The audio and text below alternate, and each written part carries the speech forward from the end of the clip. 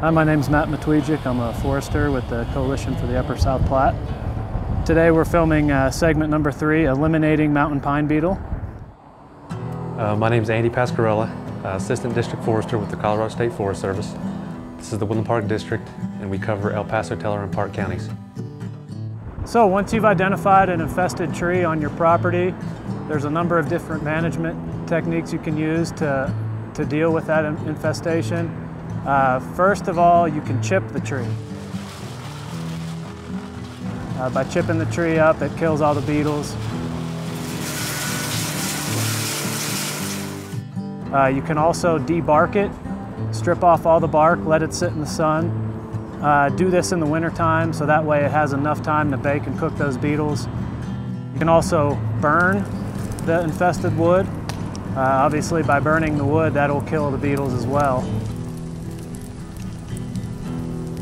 You can also haul infested logs out of your forest to a safety site, which is about 3 miles away from any other susceptible pine species in the forest. Some reports say that it's at least 1 mile away, but the U.S. Forest Service has seen beetle flight over 1 mile.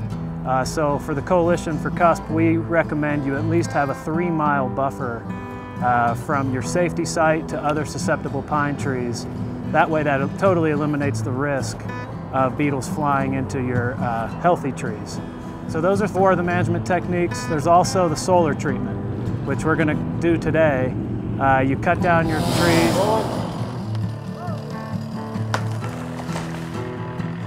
cut them in the logs,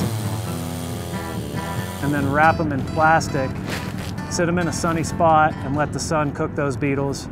You want to do this by April 1st.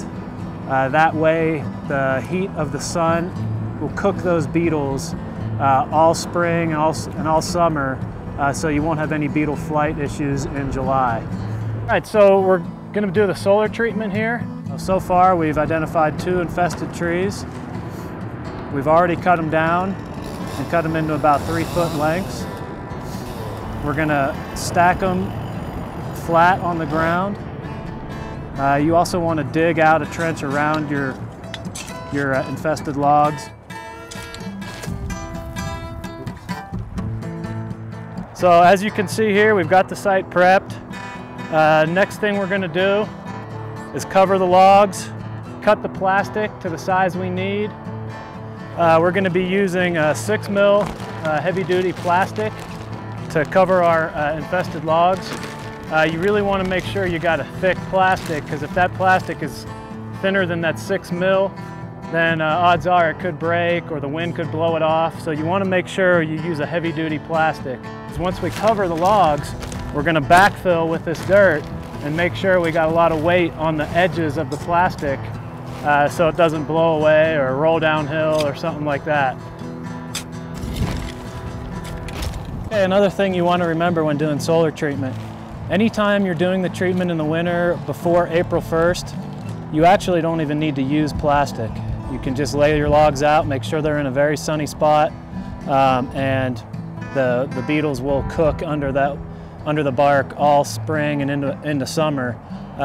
You do want to rotate the logs, that way each side gets enough sun.